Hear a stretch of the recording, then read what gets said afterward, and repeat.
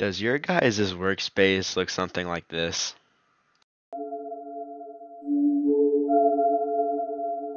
Then we should probably fix that. Let's get right into how we can do that. So how can we fix this workspace that we have here? And it's just a whole bunch of unnamed, unorganized mumbo.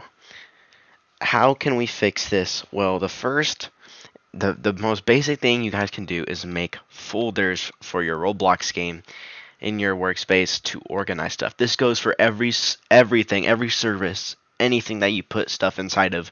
Use folders to organize stuff. Okay, now I'm just going to be using what I have here. I'm also going to be organizing a map that is unorganized if I can find one in the toolbox, but use folders. Name your folders. If you have something like lights, then you can put your point lights, your lights, or anything like that inside of your folders. Just the most basic thing you can do to organize your game.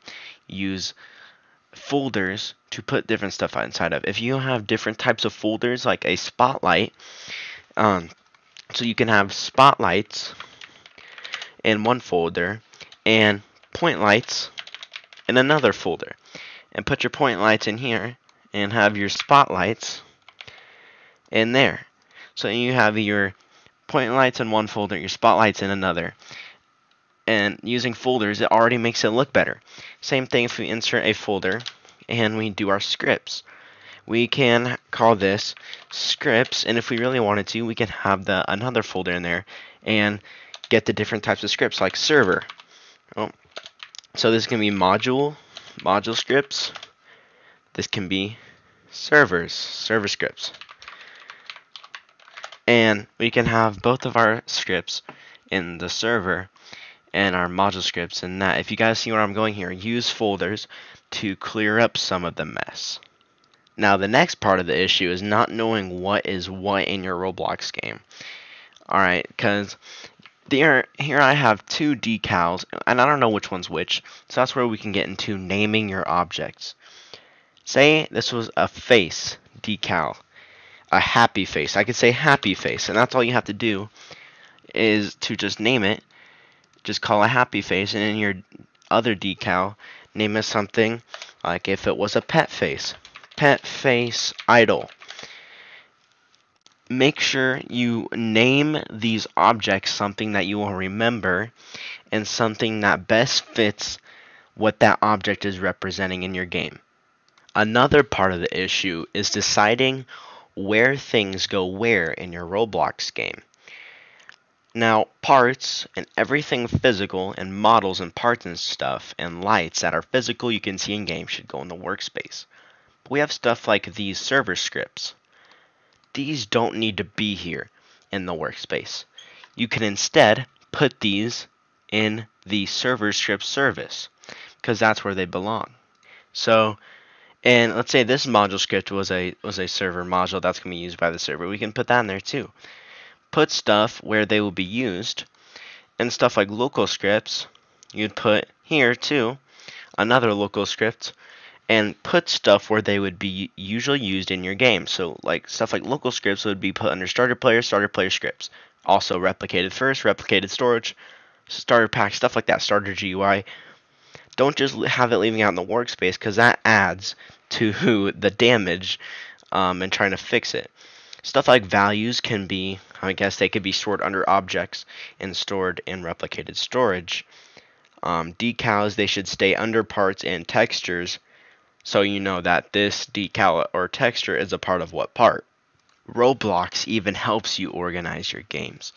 I have some stuff in replicated storage. I don't think you guys can see this, but let me make it so you can. There is the frequently used section when you click on a service, and it shows the frequently used objects that are used in that service. This helps you a ton. Roblox is basically giving you the objects that are in certain services. There are lots of things contributing to your game not being organized, and one of those things is putting stuff in the wrong place. So this is really helpful because in replicated storage, the most often frequent things you will see in the service is remote events, Remote functions, if you use those, those are sometimes can be bad, but that's another video. Folders and module scripts. These are actually, like, from making games in my experience, these are actually the most frequently used items for replicated search. Replicated first would maybe be like something like local scripts. Yeah, because local scripts are something you want to run right away before the server gets fully loaded in. Server script service, module scripts, folder scripts, stuff that would only be handled on the server. This is self-explanatory. Server storage, I recommend to not put anything in server storage, or not too many things. This is because server storage, when you put too many stuff in it, like something like tools, it really lags your game. So I avoid putting stuff in server storage because it can, again, from my last video, if you didn't watch that, it can add stress to the server when the server is handling stuff. And if I'm being honest with you, starter GUI should only hold screen GUIs and user interface. You can use folders too, or make sure you're using the folders. You can use local scripts and that, but it makes it a little bit weird because starter GUI is meant for user interface stuff, but you can do that too. Starter pack, only tools. I usually put animations and the scripts and tools and stuff inside of the tool. So like instead of having a tool and having all this extra stuff outside of the tool that are still contributing, I would usually put it in the tool. Because that just makes it easier. Again, adds to the organizing. As far as starter player goes, really, in these two services, you should only be really putting local scripts in here. Because these are basically running on the client, and those are mainly the locations. Local scripts usually go in those locations.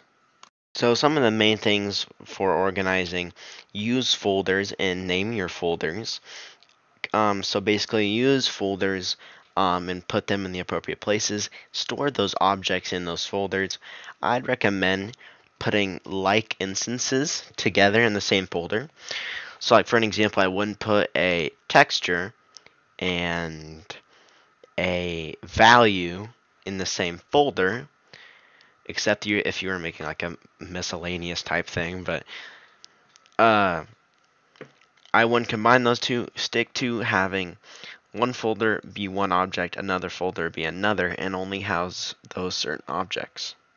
Again, name every single item you make and rename that item to something that best fits it, that you will read and immediately it'll click in your head, that's that object, that's what I'm looking for. And the last thing that I mainly covered was put your objects in the correct places, because that'll make it easier. When you think of workspace, what comes to my head is parts, models, stuff like that, even folders, textures, stuff like that, actual physical stuff you can see in game. That's kind of basically what you should be thinking too. When you think of a certain service in something in the Explorer, you should think of those objects that best fit in those places.